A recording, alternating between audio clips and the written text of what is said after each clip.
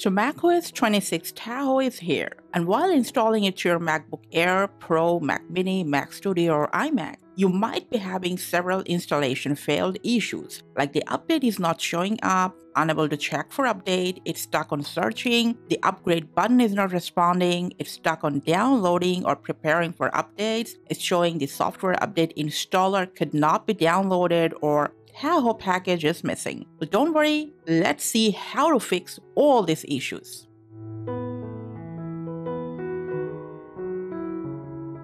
First, let's talk about some basics for which the update is often interrupted.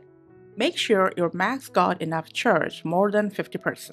You can plug it into a charger because it'll at least take a few hours to complete the installation process. If it shows no available update, you need to make sure your MacBook is macOS Tahoe compatible. Now, if it's stuck on spinning wheel while checking for update or it shows unable to check for update, that's surely an internet issue. So just go ahead, check your internet speed and make sure it's fast and stable. If needed, just troubleshoot your internet connection. You can also force quit this section when it's stuck and just start from the scratch.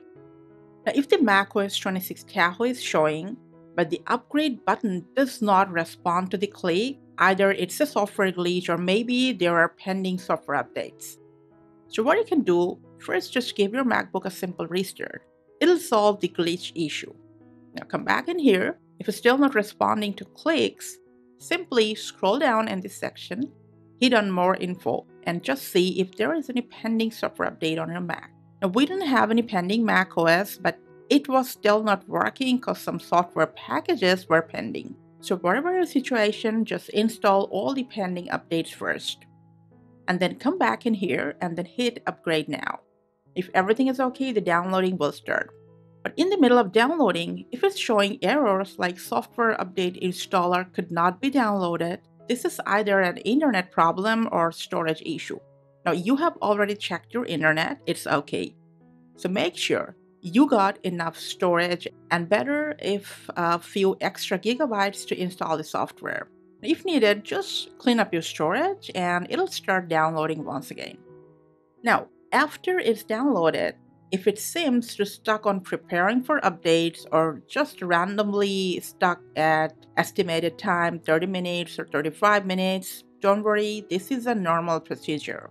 We were stuck on 44 minutes for half an hour, trust me, and then it started installing the packages. So just wait it out patiently and, better if you install macOS overnight. Now, if it still seems to be stuck on a specific timing forever, what you can do is just try in a few more days. It'll definitely download without any problem. In your case, if the installation was completed, your MacBook will restart several times. Each time it'll show an Apple logo, the progress bar will come, dissolve, and come again. Just wait patiently, and when it's done, it'll restart all by itself. Hopefully your problem is solved and you're able to install macOS Tahoe. Any question or queries, share in the comments. Thank you for watching.